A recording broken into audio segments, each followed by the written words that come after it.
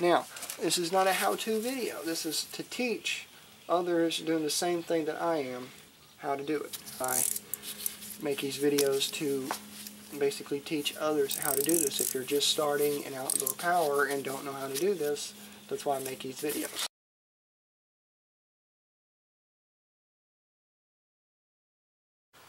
Well, what do I have here?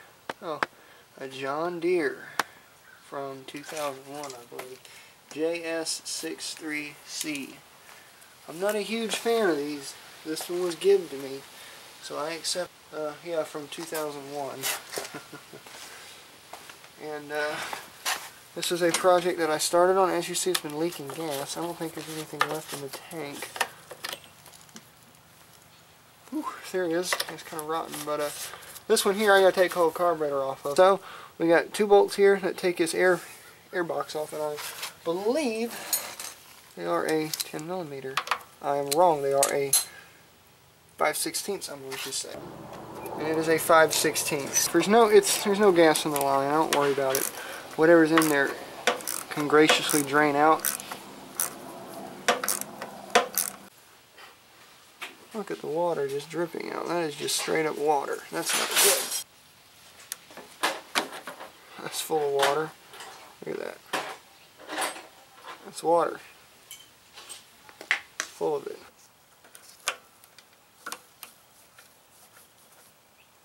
Whoa, that's pleasant. Okay, I need to pinch this line. There is gas in the tank, but I don't want it running all over everything. I might have just busted the gas line. I'll find out. Nope. This carburetor's easy to get off. Just these two little bolts right here. 10mm. Look, just like that, and it comes right off. How easy is that? Get out of there, you bastard. And there is our carburetor. Yeah, this carburetor is gross. We're going to crack into it. It's time to break into our carburetor. Yuck. Oh, look what's pouring out of there. Oh yeah, this looks good already. Look at the schmutz on the end of that. That jet is plug solid. See that jet going through the center there? You can't see daylight through it. So I have to get my little reaming tool and clean it out. Bowls shouldn't be glued on like this.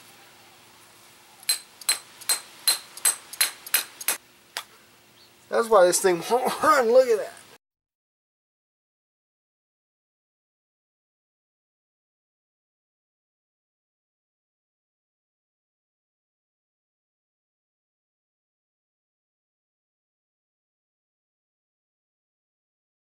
This carburetor, I cleaned it twice by hand and with carburetor cleaner. It didn't work, so I finally put it in a bucket of something called carburetor parts cleaner.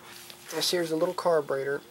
It cleaned up pretty nicely. Now, I might be wasting my time because even though I dunked it in a vat of stuff, cleaned it like you're supposed to, a lot of times they're just so bad. So, we're going to be reassembling this today. But we're going to get to rebuilding this thing, or I should just say building it. And this is how you put the needle valve in, for those wondering. Hook it like so. Let it hang, and you set it in place. Just like that. You take your float pin. This is the float pin. Take your float pin, and you line this up. And the float pin should go in without a problem. You gotta have it lined up or it will not go in at all. There we go. And see, it just slides right in. You want to put it where it's about even. Next, we're going to put on our float bowl, which is like this. And we take our bowl nut and put on like that. We're going to go ahead and tighten this up. That's basically how you reassemble the carburetor. That's how you do it, and this is a clean shop rag, by the way. It might not look like it, but it is. And it really cleaned up nicely. That carburetor dip is some nice stuff. Alright, onto the mower.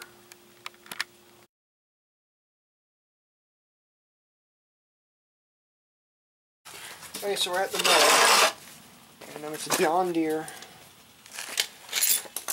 6.5 horse Briggs Intek. Now, we got to mount the carburetor to the motor. To do that, you got two 3/8 bolts. These right here. Oop, them right there.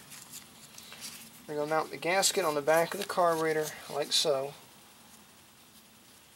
And I want to get the bolts started through like so. Just going to get it started. That one started. That one started. I don't like to over tighten anything. I don't want to break the flange on the carburetor, so the carburetor's on there. Next we're going to hook up our gas line. Next we'll slide the line on, release it, take our clamp, slide it up to about right there. Gas line's on, nothing's leaking, that's good. Next it's time for the air box. Alright friends, this here's the air box. You have this little gasket behind it. That's a brand new one, by the way. I'll put the part number to these gaskets down below. Behind here, this is where the air box fastens onto. If this gasket is ripped or busted or torn or anything, or if it's missing, it will not prime and it will not run. This makes a seal between the air box and the carburetor so that only air coming in from the top of the air box can go in. If air is bypassing this, it's going to mess up a primer bulb, it's not going to prime, and it's also going to be bypassing air straight into the carburetor, and it's not going to run. In other words, without that gasket, it will not run at all. You want to line this gasket up, put the bolt right through the gasket. There we go. Do not rip or tear the gasket. These things are not cheap, believe it or not. So our gasket, everything's aligned properly. Next, we're going to align it to the carburetor, air box to the carburetor. Just get it snug and started. These here are 5/16. We're going to tighten this up. Same thing, don't over tighten, you'll crack a plastic.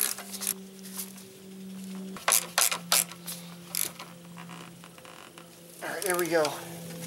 And the air filter, this one's greasy and grimy, it'll go on like this.